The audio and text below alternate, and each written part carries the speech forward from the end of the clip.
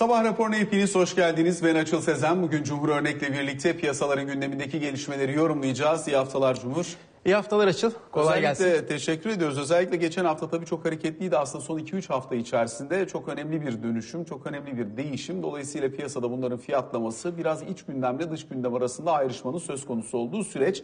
Dolayısıyla geçen hafta itibariyle 7.50'lerde dip noktayı gördüğümüz dolar TL'de yeni haftaya başlarken 7.66'lar civarında bir fiyatlama görüyoruz. Merkez Bankası'nın faiz kararını gördük. Onun yansımalarını belli ölçüde aldık. Şimdi piyasanın farklı yönlerde beklentileri var gibi durur.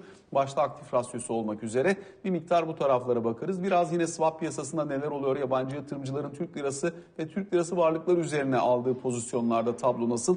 Bir miktar bunları yorumlamaya çalışırız. Keza yine vaka sayıları artıyor. Genel anlamda bütün dünyada da ciddi şekilde artışlar var. Avrupa'da alınan önlemlerin ardından başta Fransa, ufak İngiltere olmak üzere sonuçların alınmaya başlandığını görüyoruz. Acaba Noel tatili yaklaşırken bir parça gevşeme olur mu diye tartışıyorlar. Biz ise içeride oldukça ciddi şekilde artan hasta sayılarıyla karşı karşıyayız. Vaka sayısının ne olduğunu bilmiyoruz ama hasta sayıları artmaya devam ediyor. 6.000'in üzerine çıktı. Şu anda geldiğimiz hasta sayısı daha önce açıkladığımız vaka sayısının üzerine gelmiş oldu. Biraz elma armut gibi o. Yani evet. Aynı şeyi karşılaştırmıyoruz ama. Yani şöyle o zaman vaka sayısı test yaptırıp pozitif çıkan herkesti. Burada Nisan ayında gördüğümüz zirve seviye 5.800'lerdi.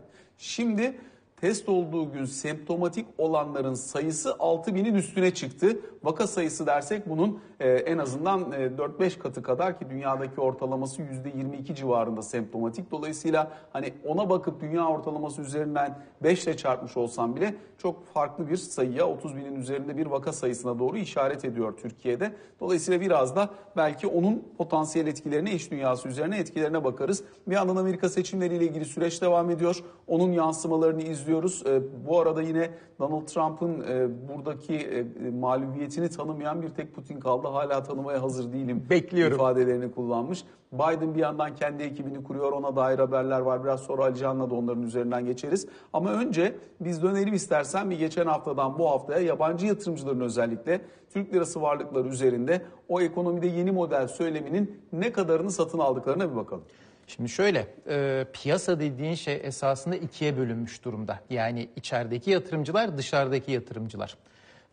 O 6 Kasım'daki yeni ekonominin önce işte kadroların değişmesiyle başlayan haftaya bakacak olursan eğer yabancı yatırımcılarda hani söyleme bile kredi açtıklarını gördük ve o haftadan bu yere baktığımız zaman 10 yıllık tahvil faizine düşüş devam ediyor. Borsa İstanbul'daki yükseliş devam ediyor. Bankacılık endeksi %30'lara yaklaştı getirisi.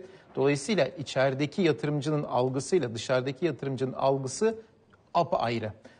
Şimdi buradan okuyacak olursak eğer özellikle yabancı yatırımcılar üzerinden gideceksek piyasadaki oluşan dengelerin piyasa katılımcıları oldukça farklı. Özellikle mesela 10 yıllık tahvili ele alalım.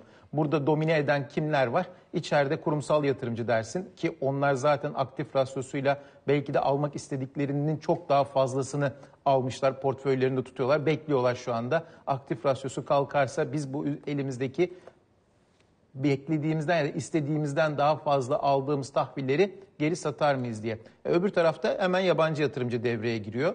Yavaş yavaş da 2021'in stratejileri oluştururken bir anda ortodoks politikalara dönen Türkiye ve yüksek nominal getiride sunuyorsa ve kurunda belli bir oynaklık zirvede görüldüyse bu taraf ilgi çekiyor. Mesela İNG'nin raporunda Asya para birimlerini koymuş, rubleyi koymuş, Türk lirasını koymuş.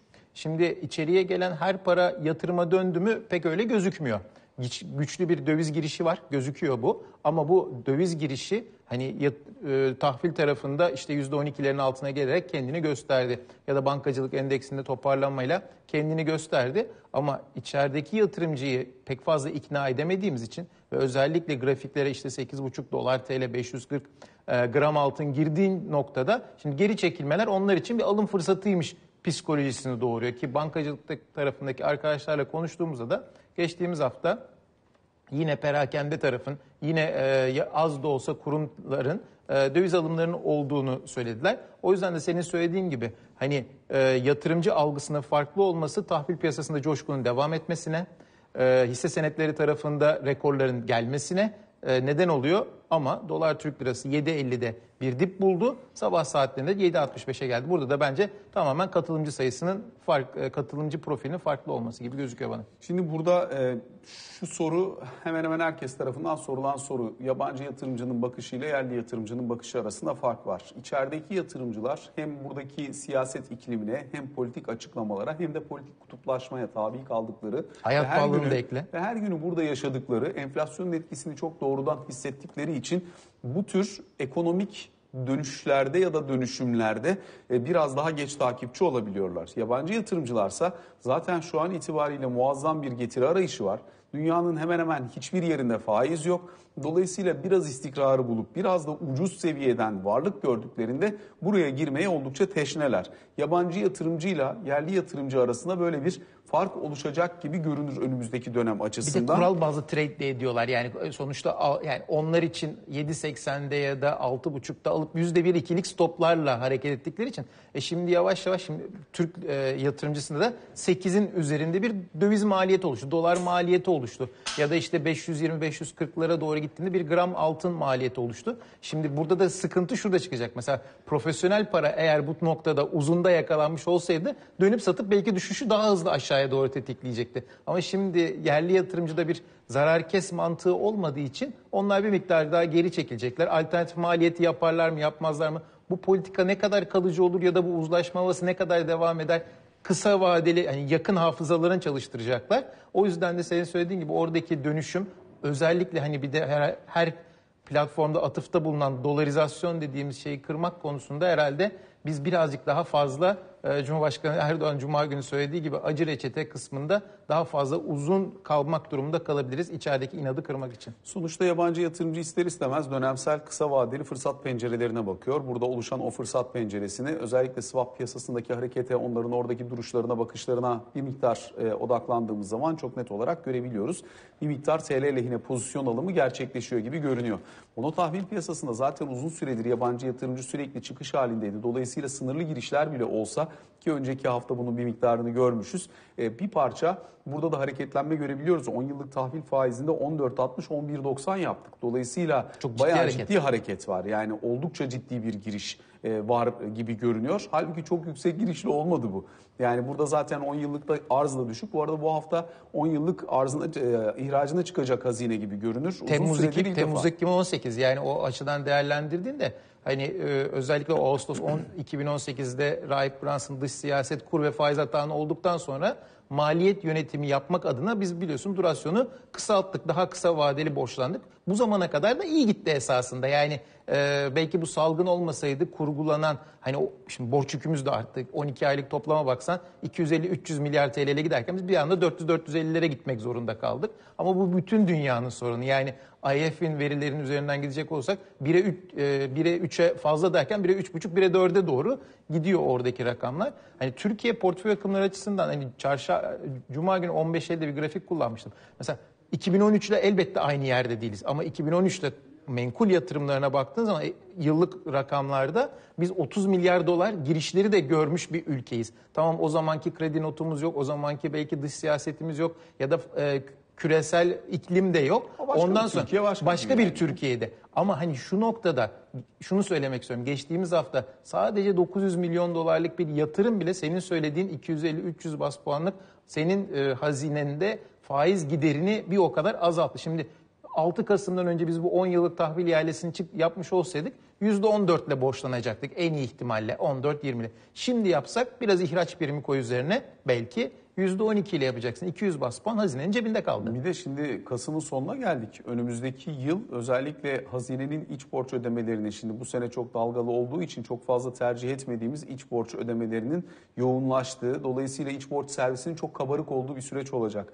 Önümüzdeki senenin özellikle ilk yarısındaki o ciddi ihraç ihtiyacını buralarda faizlerle karşılamak çok avantajlı olacak. Yoksa çok gereksiz, çok fazla bir faiz yüküne katlanmak durumunda kalacaktık. Burada kağıt arzının da artacağını öngörerek hareket etmekte fayda var. Biraz herhalde portföyler el değiştirecek. Şimdi bu eğer kurgulandığı gibi, herkesin dillendirdiği gibi aktif rasyosu kalkacak olursa eğer, şimdi bilançolar yeniden gözden geçirecek. İşte biz ne kadar kredi verdik, biz ne kadar Merkez Bankası ile swap yaptık, biz ne kadar ihtiyacımız olmayan risk ölçütümüzün üzerinde tahvil aldık. Şimdi bunları bankalarımız elden çıkartmaya başlayınca bu sefer de yabancılar belki devreye girecek. Yine bir portföy el değişikliği olacak. Söylediğine ek olarak şunu söyleyeyim. Biz mesela bu sene 2020'ye başlarken aylık olarak 20 milyar TL üzerine itfa gördüğümüz zaman ya bu ay hazine yoğun geçirecek. İşte hani bu noktada yine çok ihraç gelecek çok falan diye ihraç bakıyorduk. Şimdi Ocak-Eylül döneminde 2021'de baktığında bu rakam 39 milyar TL. Ortalama 2 katına çıktı. Dolayısıyla bir anda hani hem o Ağustos 2018'deki planlamanın vadeleri gelmeye başlıyor. Bu sene işin birazcık hani kolayına kaçtık. Yabancı para mevduatları artınça hazine biraz da oraya da o pastaya da göz dikti. Hani oradan almış yabancı olduğun para devlet iç borçlanma senetleri ihraç işte ettik. Ve onların da yani baktığın zaman hepsi bir yıllıktı gördüğüm kadarıyla yani genel anlamda. Dolayısıyla hani onların da getirmiş olduğu bir yük var. O yüzden de mümkün olduğu kadar hani hem kredi risk primimizin aşağıya geliyor olması hem uzun vadeli aşağıya geliyor olması bu şey. Ama sorgulamamız gereken bir nokta var. Şu dünyada hani salgın dünyasında kaç ülke negatif eğimli bir şekilde tahvil eğrisine sahip? Biz buraya neden geldik? Bir daha da neden gelmememiz lazımın sonuçlarını da çıkartmamız lazım. Sonuçta negatif eğimli giden ben başka bir gelişmekte olan ülke olduğunu tahmin etmiyorum. Çünkü sıkılaşmaya giden başka merkez bankası yok. Herkes faiz indirmeye çalışıyor. Biz sıkılaşmaya gitmek durumunda kaldık. O da yüksek enflasyon ve para politikasındaki belirsizlikler. Biraz dış politikanın etkisi. Bütün bunların yansımasından oldu. Sıkılaşma gösterir. Ters getiri eğrisi. İşte bir tek yani o var. Ve hani burada yine hani şuna atıfta bulunalım. Mesela yavaş yavaş artık faizlerde de tepe görüldü hissiyatının verilmesi de önemliydi. Mesela şu geçtiğimiz hafta biz bir kere de %15'e geldiğimiz noktada kredi maliyetleri açısından, mevduatların TL'ye dönmesi açısından, çünkü faizin yükseleceğini bekliyorsan eğer mevduat sahibi olarak arkaya çekiliyorsun. Nasıl olsa da bir rekabetçi kur vurgusu var. Sürekli olarak üzerine koyan da giden bir döviz. Onlar için uygun bir finansal iklim oluşturulmuştu. Şimdi yavaş yavaş biraz işte zarar etme güdüsü, acaba değişim kalıcı olur mu, bundan sonrası devam eder mi şeklinde. Ekonomide başladı. Birazdan Alican gelip anlatacak muhtemelen. Siyasi iklimde de hani değişim söylemleri geliyor. O yüzden de bunları düşündüğümüzde işte işin içerisine enflasyon geliyor. Açıl şöyle bir durumla karşı karşıyayız. Hani biz eğer şu son 9 yıldaki aylık verilere bakıp medyanların üzerinden gidecek olursak, üzerine hani tüfe endeksini böyle koyarak gittiğin zaman biz Mart'ta %14'lere geliyoruz. Ondan sonra da kademe kademe %11.95, 11.5'lara geriliyor. Yani tek hane ufukta ekstra bir şey yapmazsak, biz beklentileri kırmazsak, bu medyan beklentiyle, geçmiş gerçekleşmelerle oraya doğru gitmiyoruz. Burada herhalde en önemli konu şu. Bu oluşturduğumuz enflasyonla faiz arasındaki konfor alanını, beklentileri kırmak, siyasi arenada normalleşme çabası ve işte bu yapılacak yapısal reformlar, ekonomi tarafındaki dönüşüm, verilen mesajlar, o kısmı hızlıca halledebilirsek eğer, bu hafta biliyorsun 2 tane duble yapan Güney Afrika'nın not indirimi oldu. Hani S&P ile Moody's ajandada vardı. S&P pas geçti. Moody's indirdi. Aradan bir de Fitch geldi. O da notu indirdi. Dolayısıyla onun bile CDS'i kaç? 250 seviyelerinde, 260 seviyelerinde. Biz hala 400'ün hemen altında olduğumuzda hani çok da sevinecek bir durumumuz da yok açıkçası orada. Bu arada tabii Türkiye'nin Eurobond faizlerine baktığımız zaman onlar da ciddi şekilde aşağı kaydı. Önümüzdeki dönem bakalım onlara ne kadar ilgi göreceğiz. Bir parça belki onları da yakından izlemek, takip etmek lazım. Mesela 2030'larda 7.60'dan 6'ya geldik. Bayağı ciddi hareket orada da oldu. Son ihraç kâr ettirdi yatırımcısına. Tabii 2047'ye baktığımızda 7.86-40 yaptık. Yani aslında Türkiye Cumhuriyeti Hazinesi'nin yapmış olduğu son Eurobond ihracındaki faizle daha sonrasında Türkiye Varlık Fonu çıktığında borçlanmayı tercih etmemişti. Çok yüksek bir maliyet vardı. Bakalım bu ortamda onlar bir tur daha gelmeyi deneyecekler mi önümüzdeki dönemde? Çünkü maliyet ciddi şekilde aşağı kaydı. Şimdi negatif hep bir şekilde hani gündem olmadığı zaman hani onu vurguluyoruz ama bugün gerçekten vurgulanacak gibi, çünkü 17,5 trilyon dolara gelmiş. Yani o Ağustos 2019'da 17 trilyonda dolaşıyordu. Üzerine bir daha koymuş. İşte Çin'in faizinin negatif olması, hani bunları üst üste koyduğumuzda Avrupa'da da salgın, işte dünyadaki toplam negatif faizli tahvil stokundan bahsediyoruz. Evet, şimdi 17,5 trilyon dolar. Sen bugün 6 dolar bazında 5,5-6 faiz veriyorsun. Ve hani geriye dönüp baktığın zaman da bunu hedge etmenin CDS'ler üzerindeki maliyeti de azalmış. Bir de ortodoks politikaya gelmişsin. Türkiye'yi hedge etmeyi tekrar ister misin, istemez misin? En çok istediğimiz hani outright dediğimiz, yani işin ucuna bir paketlemeden gelip burada işte Eurobond alma, gelip burada dolarını satıp TL'ye dönüp hisse senedi alma. Yani daha çok tercih edilen, en azından tabii ki uzun vadeli o yatırımların gelmesini isteriz ama bir taraftan da bizim kısa vadeli taktik çözümlere de ödemeler dengesinde o ivmeyi sağlamak adına ihtiyacımız var. O yüzden de mesela hatırla, bu ortodoks politikalara dönmeden önce Bank of America işte işlem önerisi veriyordu. CDS'i sat ama yanına mutlaka bir de Eurobond satarak gir. Ya da işte bankacılık hissesi al ama yanında Viyop 30'u sat gibi, böyle hep bir paket işlemler geliyordu. Sanki bu ortodoks politikalar bunu birazcık kıracak gibi gözüküyor yabancı tarafında. Çok hızlıca bir yurt dışı turu da yapalım istersen. Bunlardan bir tanesi biraz önce söylediğimiz gibi Amerikan seçimleriyle ilgili. Özellikle önümüzdeki dönemde Biden'ın kabinesinde kimler olacak bir parça bunlara bakmaya çalışacağız. Burada işte Dışişleri Bakanlığı için Blinken ismi geçiyor. Biraz sonra Ali Can'la birlikte onu da değerlendiririz. Özellikle Kıbrıs konusunda Türkiye'ye dönük olarak vermiş olduğu mesajlar var. Bir miktar bizden ayrı düşen bir isim Blinken. Özellikle Kıbrıs konusunda, ama onun dışında Orta Doğu politikasını çok iyi bilen bir isim. Trump dönemi kapanıyor gibi görünüyor. Çünkü itiraz ettiği noktalardan örneğin Pensilvanya'da seçim sonuçlarının tescil edilmesine dair bir mahkeme kararı çıktı. Birkaç yer daha var ama giderek umudu tükeniyor gibi. Uzatacak herhalde. Yani uzattığı sürece de işte Cuma günü manşetlere taşınan işte o Münch'le Fed arasındaki gerilim olacak. Sanki seçimden, sandıktan ümidi kestikçe bu geçiş dönemini birazcık daha zorlaştırmak adına elinden geleni yapacak. Hatta işte hafta sonu Pfizer'in aşıyı verme haberini bile seçimden sonraya sakladığıyla ilgili yapmış olduğu paylaşım, açıklamayı da söz konusuydu. İşin hani biz realite boyutuna bakacak olursak hala seçilmiş başkan diyoruz ama gün geçtikçe, zaman geçtikçe orada da herhalde şekillenecek, siyasi tablo şekillenecek. Bir başka konu, hani bu zamana kadar her şeyi üzerine koyan, hani piyasalarda destek sağlayan teşvik haberleriydi. Orayı sildik ama hani pek gözükmüyor ufukta, en azından o 20 Ocak'taki görev değişiminden sonra, ama aşı 11 Aralık'ta başlanabilir şeklinde bir manşet vardı. Sağlık çalışanlarına yapılacak. Yani böyle 2-3 hafta içinde başlayabilir gibi duruyor. Yani hatta bazı şirketler personellerine aşıyı aldık, yapmaya hazırız şeklinde paylaşımlarda da bulunuyorlar. Sen yaptırır mısın aşı? Valla şu aşamada hani ne kadar çaresiz olduğuna bağlı o ya. Yani sonuçta şu anda İstanbul'da gelinen noktaya baktığın zaman, her ne kadar kontrol altına alındığını söyledi, yani çaresizlik işin biraz oyunu bozuyor gibi gözüküyor. O yüzden de hani etrafında burnunun dibine geldiği noktada yaptırmayı tercih edebilirsin. Peki. Teşekkür ediyoruz Cumhur. Kısa bir araya gidiyoruz. Sonrasında Ali Can Türkoğlu bizlerle birlikte olacak.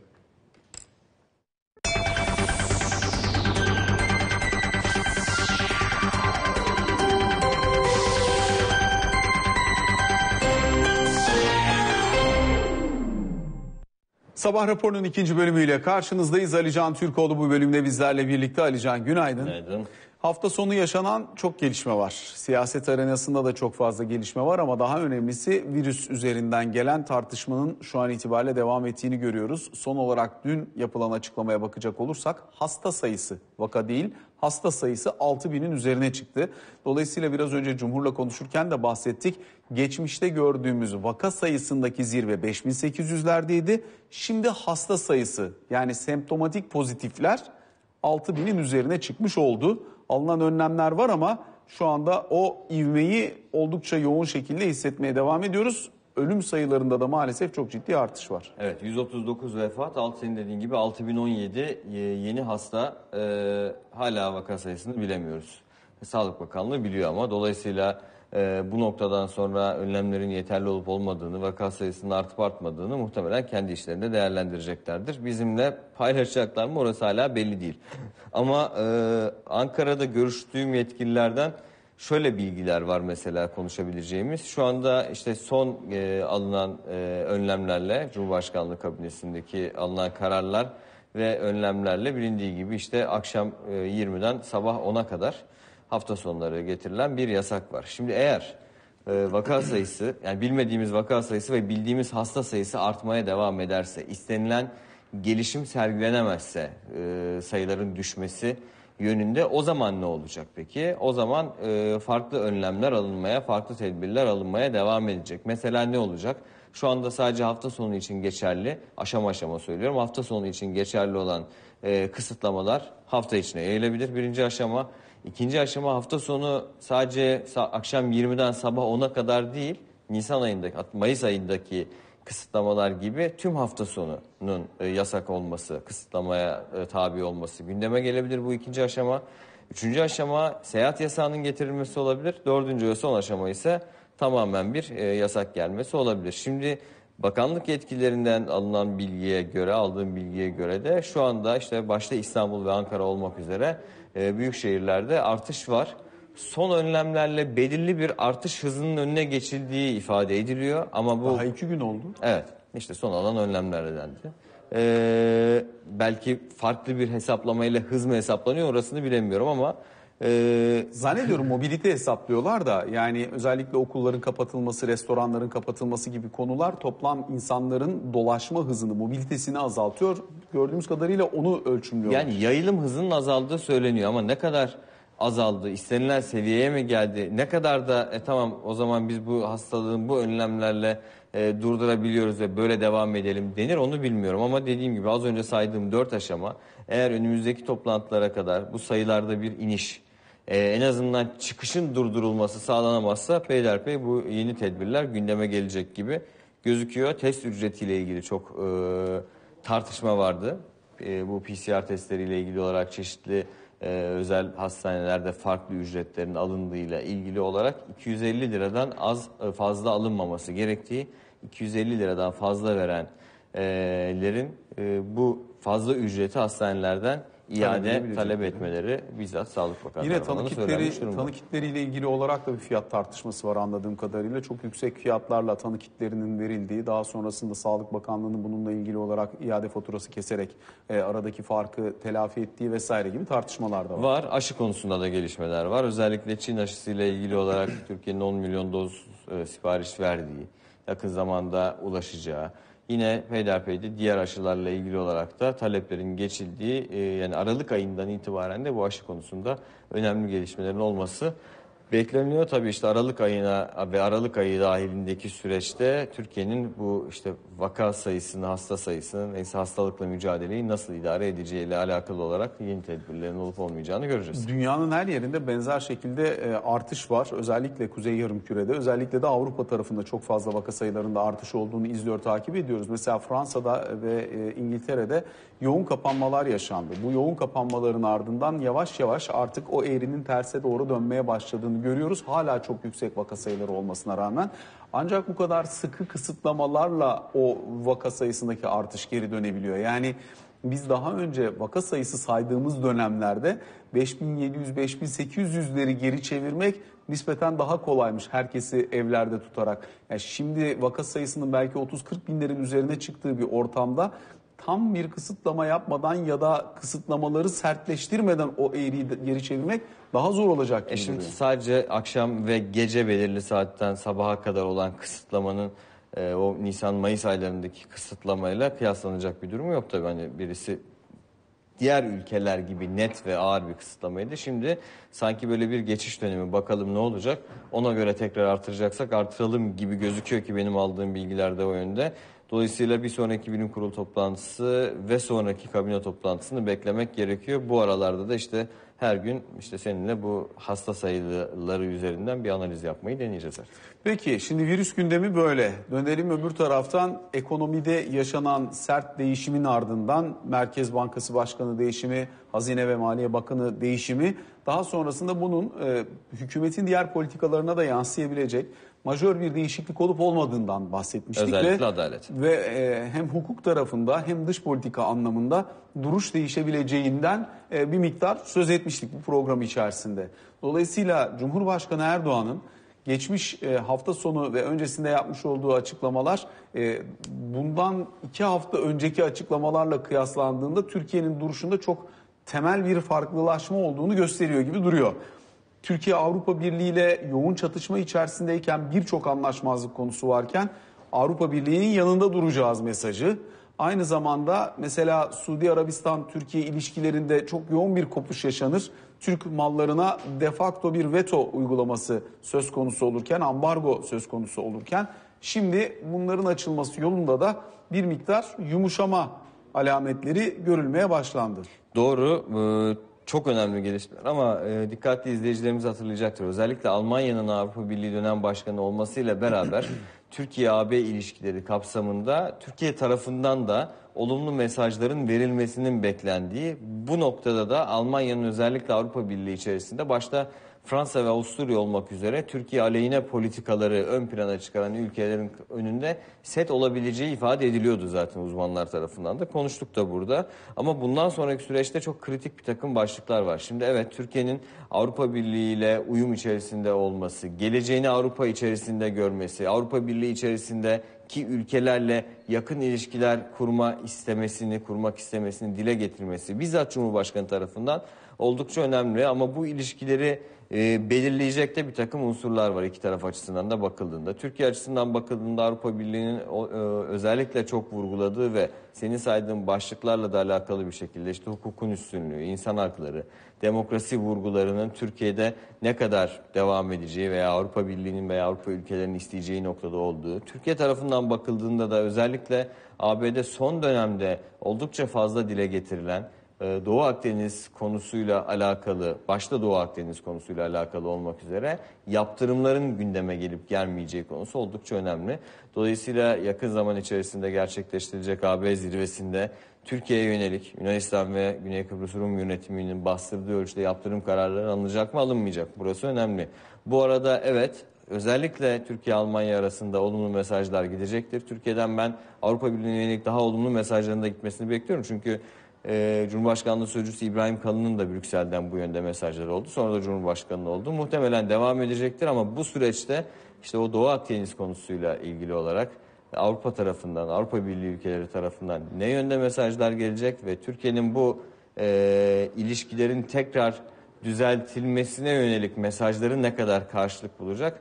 O da önemli. Dolayısıyla iki tarafta soru işaretlerinin çok olduğu bir süreç. AB tarafından bahsediyorum. Ancak olumlu sinyaller şu an itibariyle var. Bir süre daha devam edecektir. Atılacak adımlara bağlı olmak üzere. Buradaki duruş değişikliğinin Amerikan seçimleriyle bir bağıntısı var mıdır yok mudur da tartışabiliriz. Olabilir. Çünkü bunu şununla bağlayarak sorayım ben sana. Biden seçilmiş görünüyor. Dolayısıyla Biden'ın Dışişleri Bakanlığı'na atayacağı adayın da Antony Blinken, çok uzun süre beraber çalıştığı bir isim, Antony Blinken olması bekleniyor. Obama dönemindeki Dışişleri Bakan Yardımcısı. Evet, Bakan Yardımcısı. Türkiye'yi de çok yakın tanıyan, çok iyi bilen, bu Orta Doğu'yu da çok iyi bilen isimlerden bir tanesi. Kuzey Kıbrıs Türk Cumhuriyeti'ndeki seçimler sonuçlandıktan ve Ersin Tatar kazandıktan sonra Cumhurbaşkanı Erdoğan'la birlikte yapmış oldukları basın açıklamasında iki devletli çözüm üzerine yapılan vurguyu Antony Blinken Twitter hesabından yaptığı bir açıklamayla eleştirmiş. Biden'ın bu noktadaki duruşunun tek devlet ve özgürlüklerin dikkate alındığı bir formül üzerinden tek devlet üzerine odaklandığını ifade etmişti. Dolayısıyla Türkiye'nin Avrupa Birliği, Doğu Akdeniz politikası ve Kıbrıs duruşu konusundaki uyarlama acaba biraz Amerikan seçimleriyle de örtüşebilir mi? Örtüşebilir. Muhtemelen alakalıdır. Özellikle hani neden 2 ay önce değil de şimdi bu vurgunun yapılıyor sorusunun cevaplarından birisi evet, ABD seçimlerinin Biden lehine her ne kadar Trump kabul etmese de sonuçlanmış gözükmesi.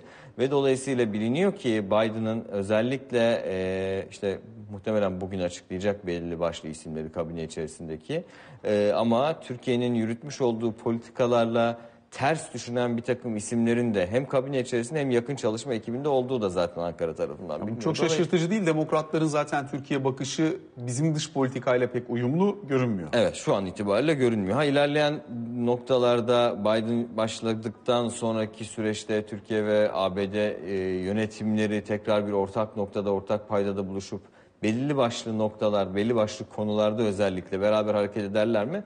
Evet, elbet edeceklerdir. Çünkü ne Türkiye ABD'yi ne ABD Türkiye'yi kaybetmek istemeyecektir. Ama bu süreçte Amerika Birleşik Devletleri seçiminin de etkileriyle diyelim Türkiye ile Avrupa Birliği arasında bir olumlu mesaj trafiği başladı. Dediğim gibi birkaç etmene bağlı olarak devam edip etmeyeceğini anlayacağız. Bunlardan Türkiye açısından önemli olanı yaptırım konusu. Suudi Arabistan'ı sormuştun.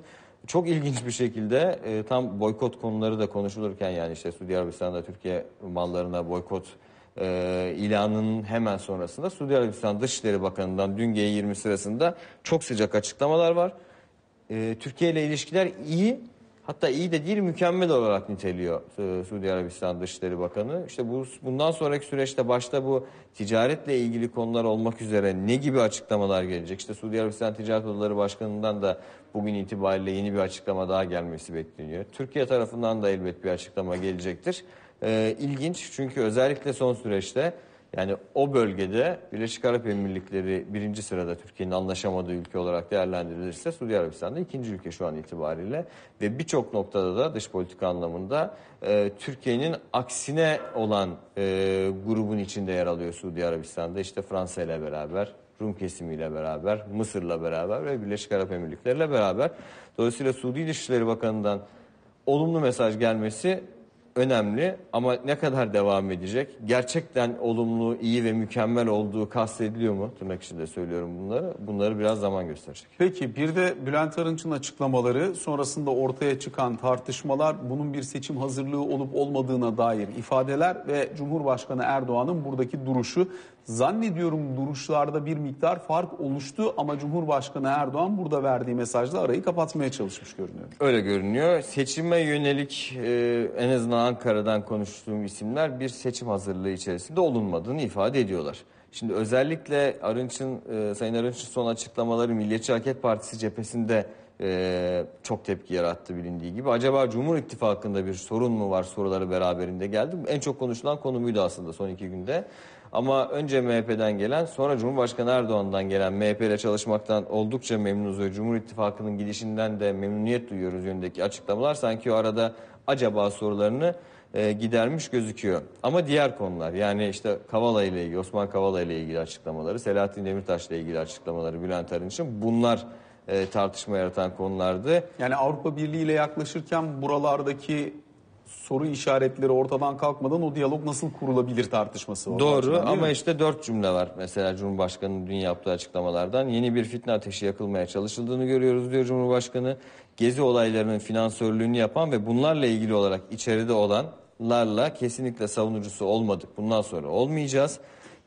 Kavalalarla ve onlarla hiçbir zaman bir arada olamayız ve hukuka sarılarak onların savunmasını yapmaya girenler kusura bakmasınlar, AK Parti hiçbir zaman bunları savunmayacaktır diyerek de Bülent Arınç'la tamamen farklı noktalarda olduğunu göstermiş durumda. Bundan sonra ne olur? Sayın Arınç'tan yeni bir açıklama gelecektir muhtemelen, ama aynı zamanda Cumhurbaşkanlığı Yüksek İstişare Kurulu üyesi Sayın Bülent Arınç. Bu noktada en azından Ankara'da belirli bir kesim Arınç'ın ya görevden ayrılmasını ya da görevden el çektirilmesini istiyorlar, talep ediyorlar Cumhurbaşkanı Erdoğan'dan, başta Milliyetçi Hareket Partisi tarafından olmak üzere. Olacak mı, olmayacak mı, yeni ne gibi açıklamalar gelecek, onları göreceğiz, ama bu hafta grup toplantıları hem çarşamba günü AK Parti'nin olacak, diğer siyasi partiler salı günü muhtemelen tamamı da gerçekleştirecekler. Çok renkli grup toplantıları olacaktır.